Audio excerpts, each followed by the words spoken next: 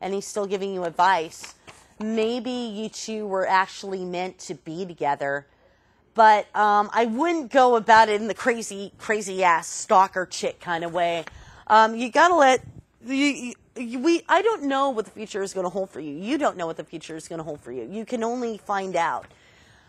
I would suggest that you talk to him, find out what the hell is going on. Because if he still has those feelings for you, he will be truthful about it, either way. So I'm going to wish you luck with this, and best of luck with your future, your future wellness. So I'll try to send some good vibes your way, helping you heal. Okay. This is from a young lady who is very paranoid about her boyfriend. She asked, could he be cheating or talking to someone else? My boyfriend came over Saturday evening, and we just basically had sex. He didn't even stay Sunday morning for breakfast, which he always does. He had to go home to do food shopping and laundry, which he didn't get to do Saturday for whatever reason. I asked him, what, you don't want to stay? And he just outright said no. Then he tried to be nice, said he can't because he has a lot to do.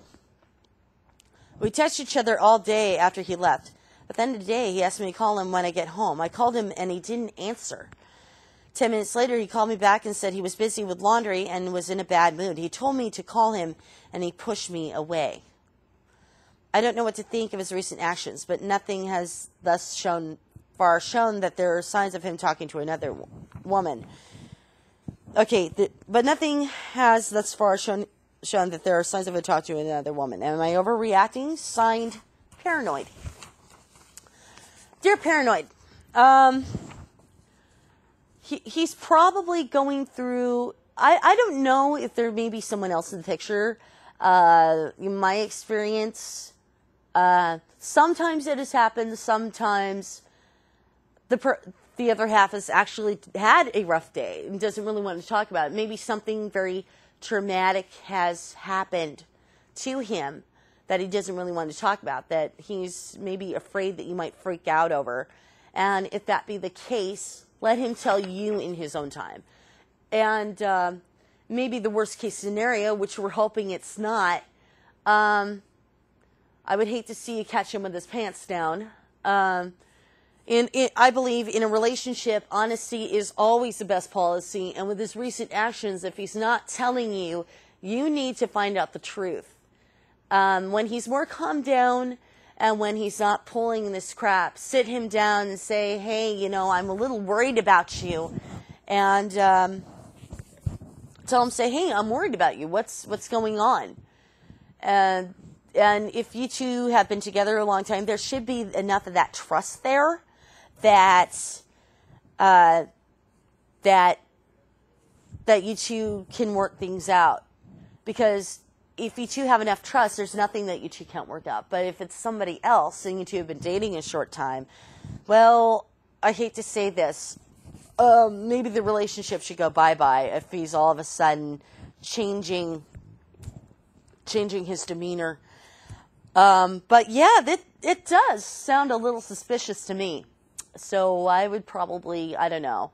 I would be a little patient. I wouldn't be bitchy about it. I'd play Nancy Drew or something. Find out what's bugging him.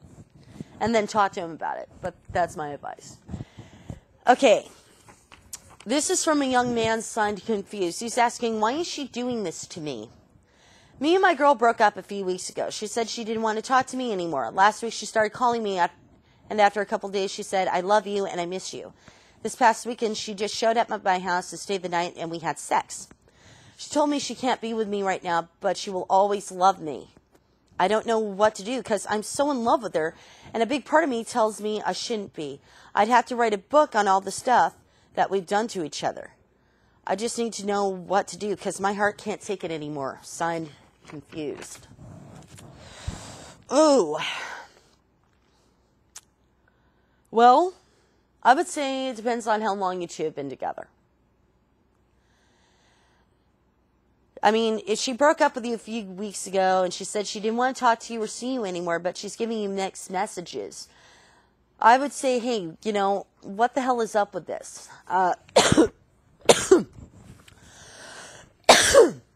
Excuse me.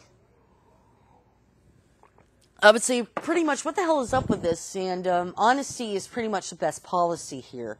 I mean, if she just showed up at your house and stayed the night and did the boom boom with you, but she says she can't be with you right now, I mean, she's probably got something going on in her life that's very traumatic, and maybe she just doesn't feel like she can be in that trusting situation enough to tell you why she can't be with you. Maybe she's going through a lot of mental stress. Maybe she's going through a lot of trauma. Maybe something happened that she's too afraid to tell you about. I mean, there's many, many different case scenarios.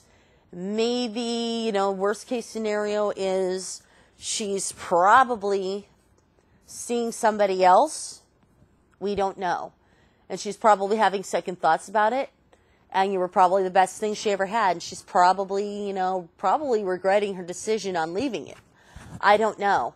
But unless I know more, that's all I can tell you for now. Okay. This is from a guy signed Hurting. He said, so the girl I loved cheated on me 3 months ago on accident when she was drunk. She fell into depression for 3 months, and I was pretty sad and angry too. The cheated was just a kiss, but it hurt all the same. She wants us to try again, and I'm afraid of getting hurt again. She changed so dramatically in the fact that she never used to drink or smoke weed and hated those who did, but now has changed into doing it every day and weekend. I am okay with all that, but I just don't want her to cheat again or hurt me like that. She doesn't want to get back. She doesn't want to get back now, but in the summer. But is this a good idea or should I move on? I've been trying to get over the cheating, but it still hurts. She's going to a party tomorrow and will get drunk and high, but she says she will control and limit herself when we start dating. Someone please help and let me know what to do. Signed, Hurting. Sounds to me like your ex-girlfriend has fallen into some very dangerous habits. And, well, when you smoke a little weed and you drink a little alcohol, you tend to get a little stupid. I know from experience. Even though the cheating was just a kiss, alcohol and smoking a little weed and drinking a little booze can kind of impair your judgment. And if she was depressed for about 3 months and she starts spiraling out of control, she's probably got a very addictive personality. And if she's going to get stoned and high and drunk every night, that's kind of a warning sign that maybe she's got a problem. So when you two start dating, if she decides to give all this up, hopefully, if her family doesn't know, make her family aware of her habits. Try to get some intervention in before, it's too late. Because I know it's really hard to see somebody you love destroy themselves. It really is. Unfortunately, I had a girlfriend of mine who was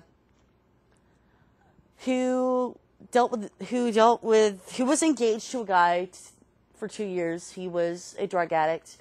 He smoked marijuana. He drank every day. He did crack cocaine. And he kept telling her, I'll quit, I'll quit, I'll quit. And he never quit. I mean, he would quit for a while. Like, I have a feeling she might quit for a while. But then it's going to be, once you get into that stuff, marijuana eventually may not do it for her. She might get into the harder stuff. We don't know.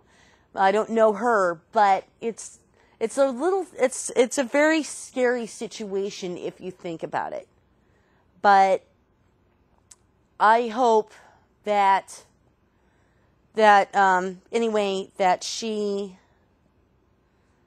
does some healing for herself. And as for you, I don't think maybe you should wait around for her. I think maybe you should move on.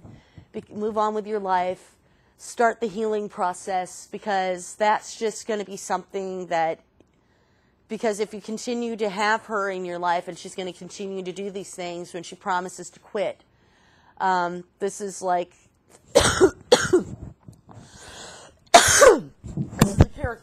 shit. Excuse me. This is a character. Jeez. Sorry about that. Live snafu on TV. This is a characteristic of most addicts. And my personal advice, I believe that you are better off without her, because she's slowly destroying herself. She's slowly destroying her body. And that's not what you want. That's not what you want to see. So I believe strongly you'll make the right choice, and hopefully you can heal from this, because you'll survive this. So anyway, that's it for my advice corner tonight. It is 8:56. I'm going to be going off the air in about a couple minutes. But I want to thank my crew for coming in, because without my crew, I would not be having a show tonight. So thank you so much. I also want to thank the staff and all the volunteers here at Portland Community Media for giving us a facility to do what we do, because Portland Community Media and cable access in general is the last frontier of freedom of speech. And we either got to use it or lose it, people. So write your congressman, write your senator, tell them how important cable access really is. Because without it, we would not have this virtual soapbox to get our voices out to the people. It's television for the people, by the people. And so we need more TV like this on, instead of the reality stuff that we see that is being crammed down our throats every day. The corporations are very guilty of it. Fox News, MTV, VH1, they're guilty. The four major networks, they're guilty of spoon-feeding us all this crap. That's why I don't watch TV anymore, because it's mostly reality television. And it's not really reality. So, and we're also looking for new producers here at Portland Community Media, and we also are having orientations here once every so often. So if you have a show idea, we're always looking for producers, we're always looking for new blood, and we are always welcoming of new people. I am Alexandra Paris, signing off. If you are wondering what you were watching just now, you are watching the Alexandra Paris Show. The next live show will be coming up on April 20th, 2011 on Channel 23 at 8 p.m. If you would like to email me at alexandraparistvshow@gmail.com. If you want to follow me on YouTube, go to www.youtube.com/Alexandra Paris Show.